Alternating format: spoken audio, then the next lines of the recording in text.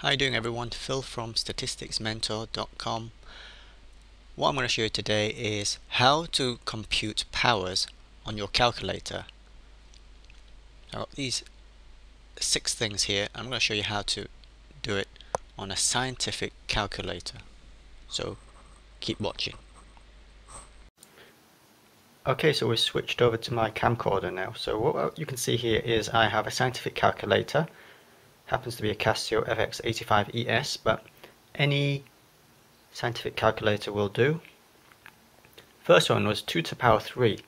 So what I do, and I'm looking through my view camera here, so 2, I'm going to turn the thing on first, 2 to the power. Now, what you want for the power is this button here, X with a square on it, to power of 3. So press 3,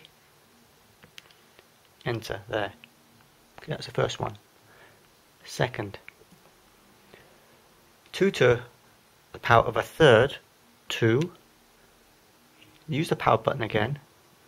This time, say you want to enter it like a fraction. You see this fraction here? That's the fraction button. Just press that, and then you see this. And now put in the number in the numerator, which is 1, and then use the arrow key to go down and put 3. So let's have a look. Can you actually see this? I think that's better. 2 to the power of a third.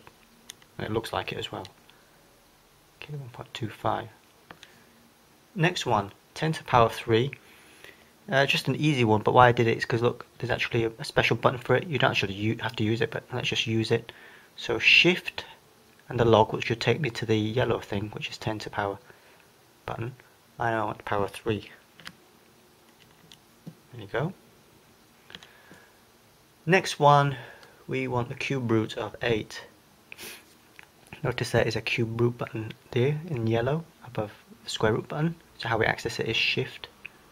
And there, you see now the cube there, and all I have to do is enter the number I want. 8 equals. That's not the only way to do it, however, because there's a general root button.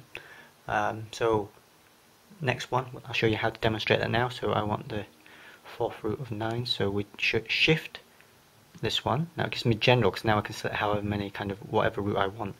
4th root, use the arrow key to take me down to here. 9 equals. Right, and then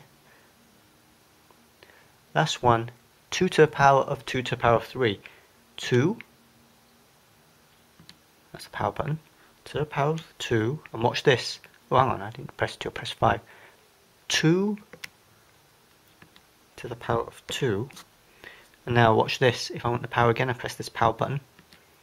Can you see that? Looks good. Power of 3.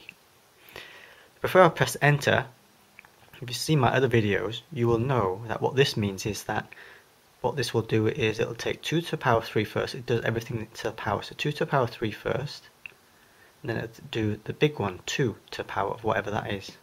Okay, rather than doing 2 to the power of 2 and that answer to the power of 3.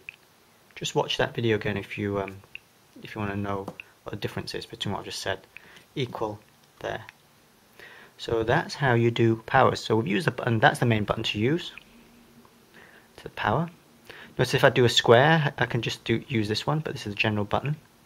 That's the square root, but the general button for the nth root is that one up there. And this is the one for fractions if we need it. Okay.